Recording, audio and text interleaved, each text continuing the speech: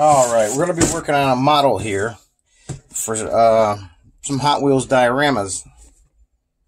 And I've got a couple of them here, but we'll be working on this drive-in in this video. So let's get this thing opened.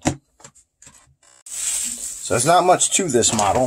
As you can see, there's a roof and maybe a couple of pieces of platform or sidewalk foundation. And yeah, not much at all. It doesn't feel like there was it did not feel like there was going to be a lot to this model because it was actually lightweight, as this one is very heavy. So I know there's going to be a lot of this model here, by the way, is a Centennial Mills. It's just a background building for a railroad layout, an HO railroad layout, but we're going to use these. We use these, my brother and I, for Hot Wheels diorama, so they actually look really cool. So let's get this thing open.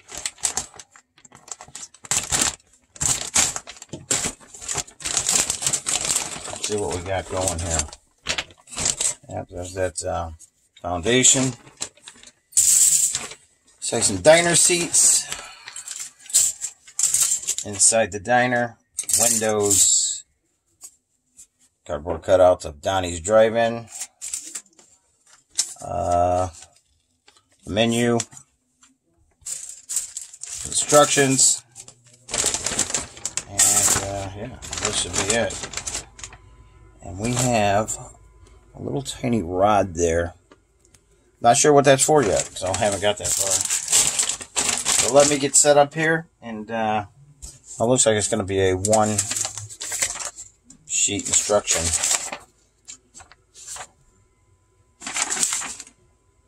Oh, here. The rod is for the ball on top, I see. What is that ball? Is it something I have to create myself? I doubt it. We'll cross that bridge when we get to it. So yeah, gotta decide what I'm gonna paint here, because I'm not just gonna leave this. That would be brutal. Now let me give this some thought. All right, got a quick follow up here. I got basically the interior done. That didn't take long, just a lot of piecework, and I didn't paint any of it, and I don't plan to. What I am painting are the roof tower that holds the signs. That'll be red. The outdoor trim that sits near the ground is going to be painted. You can see it was originally molded in that color. Well, I primed it and gave it a little metallic green, a little more of the late 50s, early 60s look. And the outside window trims were molded in gray, so I painted them silver. That's gonna look good. And what else? Oh, this is the roof cap here. It was molded in white. So I painted it gray primer and then silver shot it, so it'll sit like that. And as you can see, you're not gonna really see inside this thing because there's also a roof that goes on here, which I've already primed. Prime this here. It was molded in that color. As you can see, molded plastic never really looks good, but it'll look good once it's all done, because you'll have these layers of color. Let me see what I can fit here. And I think I'm going to go with a dark color on the roof, which will make the silver trim here stand out nicely. So yeah, just got to keep moving on here. Again, I don't know, maybe a dark brown or dark rustic red on that roof would look nice. But again, I haven't thought about it. I mean, I could go with what the box suggests, but I rarely ever do, because, you know, the roof is one of the biggest focal points, and I just don't think, I think I want to be different than the box, you know. I don't know. We'll see. So I'll set that aside for now, and then continue plugging along here. See what I come up with. Alright, so I decided I'm going to dry brush my roof with this here. This is a burnt umber acrylic. And I think it's going to dry brush really nicely over that gray primer. Because our acrylic is very, very forgiving. I don't think I need much. And this is the color I'm going to go for on the sidewalk here that surrounds the diner base. That is actually a sidewalk. So, let me get to work here. The art of dry brushing is actually quite simple. Let me grab a rag here. A rag or a paper towel. You know what? I'd rather have something a little more substantial, like a sock. Big old cotton sock. Okay, so get your brush all conditioned here, and then wipe, and then down.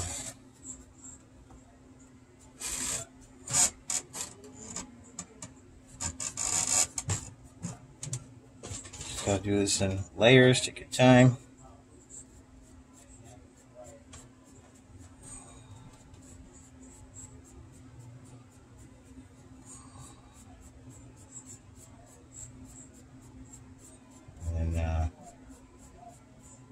Everything else we can just, like these ribs here on the roof, we can come back with a paint marker, you know, and a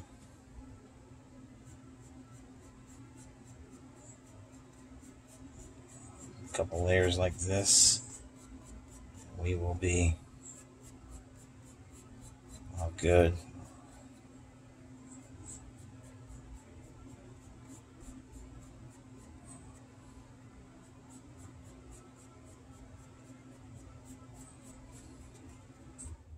Just keep it moving.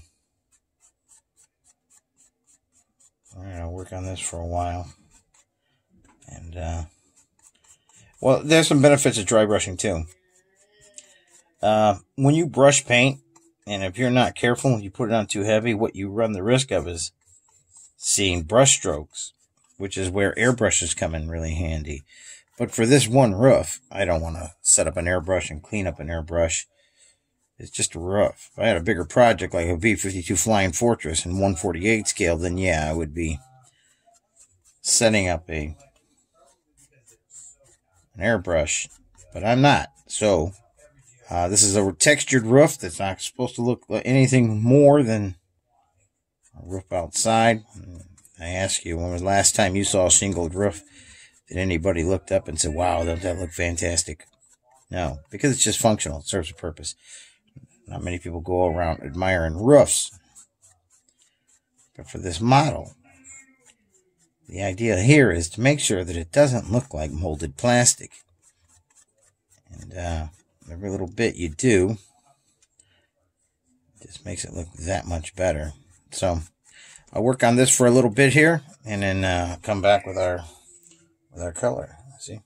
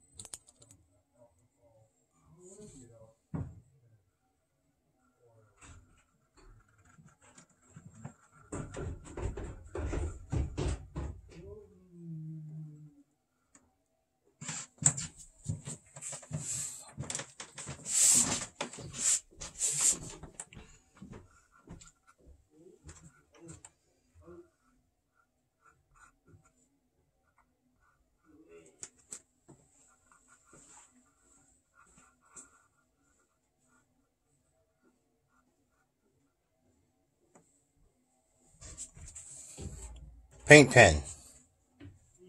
So yeah, that's all I'm doing to that.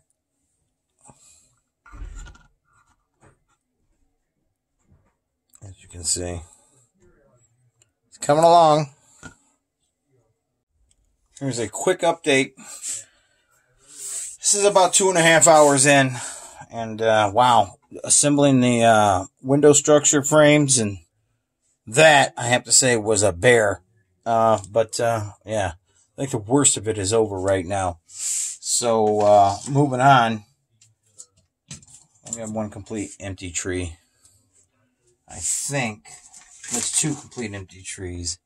I think we're about ready to get down to, we got 2 pieces left on that tree, right there and right there, 4 on that tree. So yeah, wow.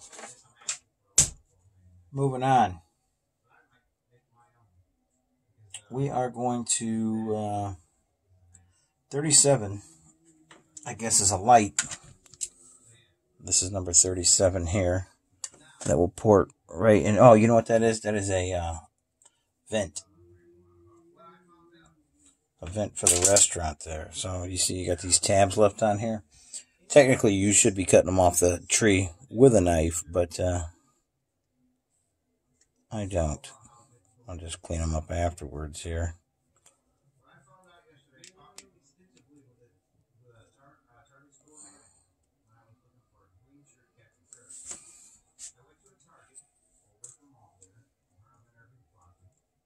Alright. Let's get this little vent. As you see, I have a little toothpick here to apply the glue, because I don't need to make a big mess with a bunch of glue. There we are. Alright, so there's that. Leaves us with number 33 here, and I will just take that off right now to discard this tree. Now I will use my knife to get it off the sprue. I think that's the technical term for one of those.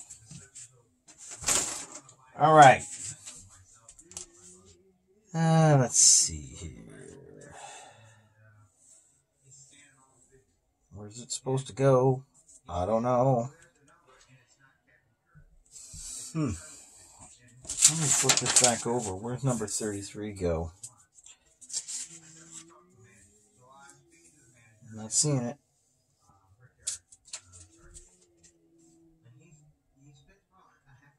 There's 32. I'm not seeing 33.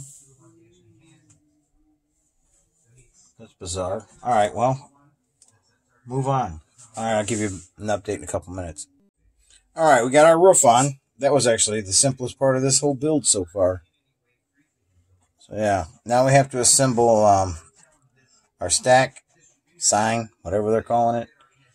So we will do that. I don't know if I want to paint this or leave it white. I think it got a lot going on here, because I got some red going on, and some green, and some signage. I think I'll leave that white. Maybe I'm getting a little lazy, but I think it's going to look good when it's white, so we'll see. Yeah. Alright, I'll be right back. Alright, we're going to do some water slides here. I have them cut out here. It's basically their menu that's going to go across the top of their fascia there, right below the roof. And start this off with the short one here that says cheeseburgers and onion rings. Just water slides down in here. That's just a tepid, lukewarm water. You don't want to leave them in there too long, because they'll probably disintegrate. Let's see if that's it. Not quite yet. You are going to need the aid of your little hobby knife here, because they actually come in handy when you're doing water slides. Alright, let's see here. Yep, we're loose now. Alright, so let's slide this guy off here. So you can sit there, onion rings.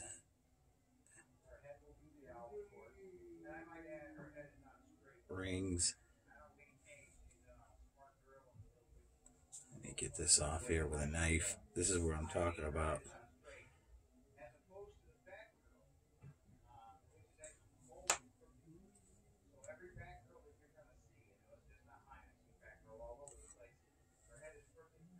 Onion rings. Alright. There's one. Let's see what we're talking about here. Put you in the movie there. Alright. We're going to go around the whole diner. And we'll be back. Yeah, these decals not going so well for me. They're falling apart. And I just checked the date on the box. They've been in that box since 2002. If anybody knows anything about models, which I think I have built my fair share of models, the longer a decal sits inside a box, the harder it is to water slide it off.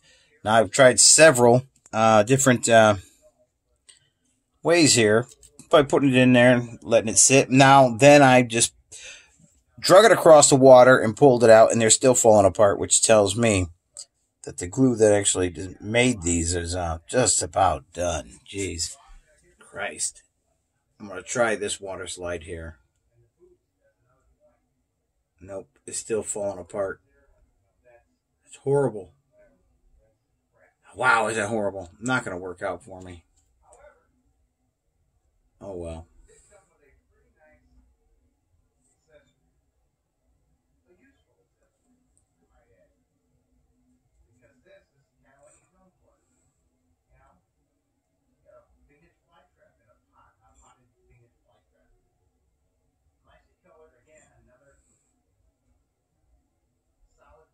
Come on.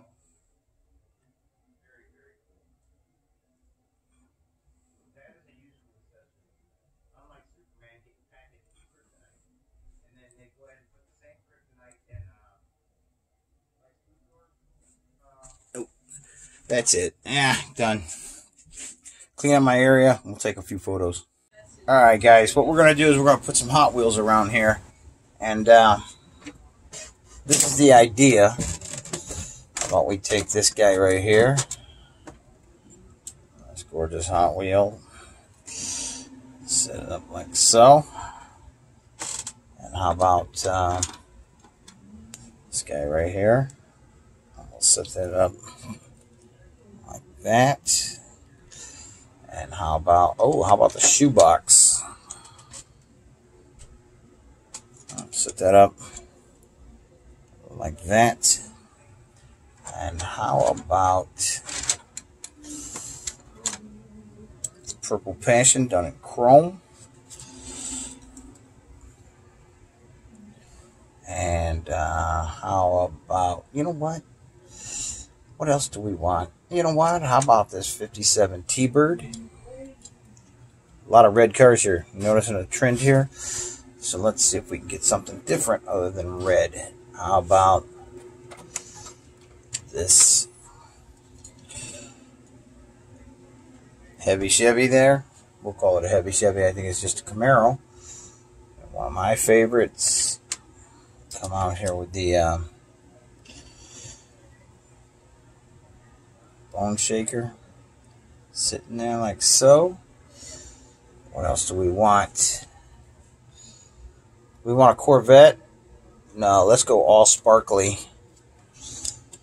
Go all sparkly like this. Wow, a lot of red cars. We need something other than red. How about these guys? How about we pull these guys out? Let's break up some of that red. Shoebox out. This guy needs to be polished up a little bit. There's that guy. How about GTO? GTO sound good? Yeah, GTO sounds really good. How about this purple? Still wearing a lot of red. You know, red in. Shoebox. I don't want the shoe. I like the shoebox, but I'm looking for different colors here. Oh, here we go. How about this green one? Cougar. Why don't we slide out this big monster? Put this green one in here to break that up. That guy back over here like this. And then we'll have the couple on the outside there. And then we'll go have a look. Oh, you know what? I got a Mustang. Oh, another red Mustang. Yeah, it's enough red. Now, we got quite a few cars here, but let me take you off of this platform and we'll go around and we'll have a look. Alright, now let's get down here and have ourselves a look here. This is the idea. He sells a lot of Hot Wheels on eBay, and it's nice to have a little scene that you can actually put the Hot Wheel in.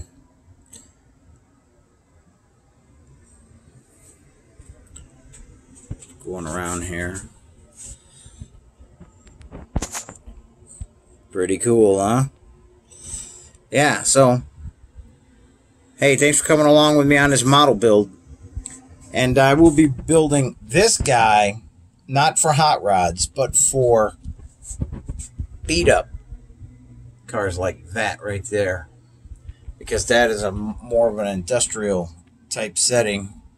And it's nice to have these buildings when you're doing photo shoots of Hot Wheels of all states. So, states meaning conditions. So yeah. Hey guys, thanks for watching my videos. I'm Wolf out.